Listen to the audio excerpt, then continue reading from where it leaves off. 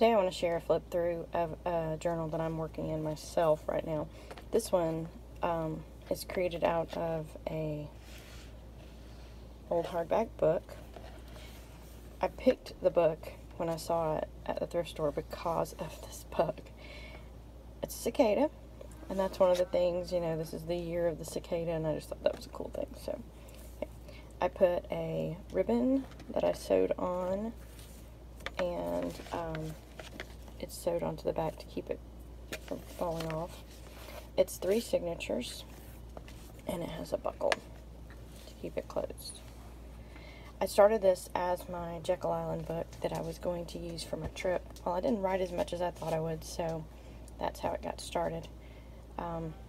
This was only the second time we'd went without my mom, and so I figured I had to take her with us some way. So I put one of my favorite pictures of her and the girls at Driftwood Beach. So this is, I used a Jekyll Island magazine as some of the pages because, like I said, I was planning on using this just for my Jekyll, but it ended up being more. So I have a pocket here, had the tide chart from our trip, part of the envelope from our check-in. Our crazy Monday getting down to the beach, it was really hard for us. So, and then once we got to the beach, yeah, I like to collect things, so I popped a little feather in there and drew some things. There was some really cool bird prints in the sand. We used Jekyll Island Realty, so I put that in. We got some sandcastle stuff and built sandcastles. But I like to draw in my journals, not just write. Tuesday was a whole day at the beach. Added more stuff from the same day. We went to Driftwood Bistro, which is our favorite restaurant. So I got one of the menus, and little to-go menus, and added it in with some washi tape that I've had forever. I absolutely love this washi tape. I wish I could find more of it, but I have not been able to find any more of it. This was from the same set. Then I found this feather. Love the blue. I just thought it was pretty. So, found that one walking back to the apartment.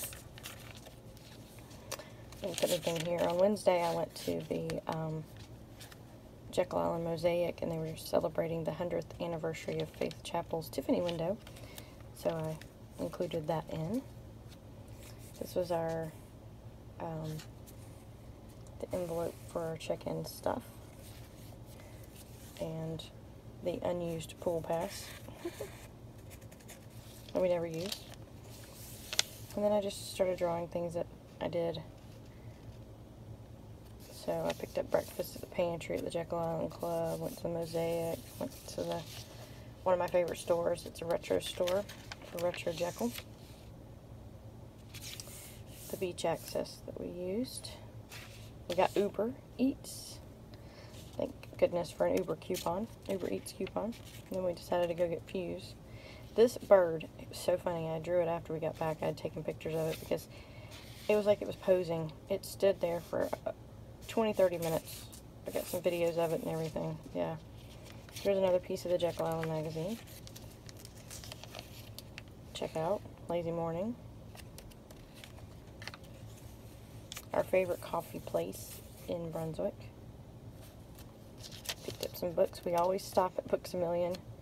And then, so yeah. Just writing. More Jekyll Island magazine. And here, this is after we came back. So this is where it started. I realized I was not going to finish this book on my Jekyll trip. And I didn't want to save it for another trip. So I just decided I'd keep using it because I really enjoyed it.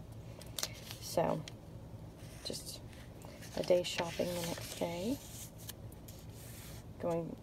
Doing the market at Farm View, which my market days are over now. I have a couple more events there, but not the weekly market. On Sunday, I really didn't draw much. Just wrote. One thing I like about doing these letters is it's just me writing it and rewriting it over on top. Popping in some of my favorite washi from that same set. These were all from this set. And just adding more in. I write about my day, I draw things on my desk, you know, it's just, we had Tropical Storm Fred that came through and knocked the power out for a little bit. And this was making journals and busy admin day, you know, just little things. Girls shopping trip. I like recording my day, it's fun. Another market day. Church and a wedding shower. Monday. I like drawing my recipes too, like the ingredients in my recipes, it's fun. This one I didn't add anything to. Another one of my coffee stained and Tim Holtz distressing stained. Sometimes I write a lot.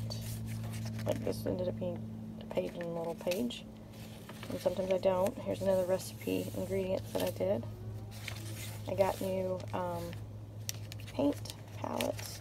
So instead of throwing away the little paint wrappers, I put them in here and painted my palette. Oh, that needs to be glued back. Same thing. Another palette. Hobby Lobby had some palettes on sale, so I bought them. I love them. More a little bit. And then last week, I didn't write about anything. I had pulled my back out, and so it was like 3 days of not doing anything. So here we go. Started back on Sunday. Just lettering and things like that. This was the cover. This was the first page of the actual book, and I just put it back in here because I thought the little man was cute. And then yesterday I filled a whole page of doodles, just playing around, working on a new class. It's not really a new class. I taught it in person. I've taught it in person a lot, and I'm just playing around doing some things. And then a little bit of our Labor Day, and there we go. And then I'll start adding more here.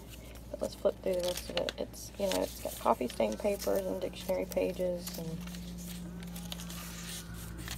you can probably hear my cow in the background. We got a new cow on the farm.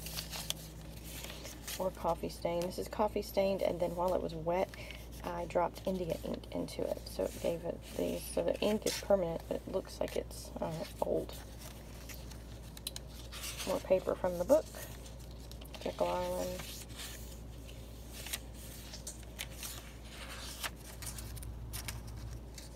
Another piece of paper from this book. The last signature here has tabs and Jekyll Island and little pieces and plain pieces. Next time I probably won't do full pages of the dictionary. I'll do something else with that. It ended up not even being really writing on it. So this is the, whoever owned this book. This was a really heavy duty paper bag that I got in Atlanta. So yeah, this book has a lot of jumping off points, a lot of plain paper, another piece of a book page. But this book had a lot of, this one is new paper, but it matches. More about Jekyll, and there we go. And then you can see where I glued a piece of ribbon over the stitching part so that the stitching wouldn't come loose. And it's the same in the front, but I put the picture over it. So, but yeah, that's my current illustrated journal that I'm working in. I do have an art journal going, but this is my current illustrated journal. And so, yeah, hope you enjoyed the flip through.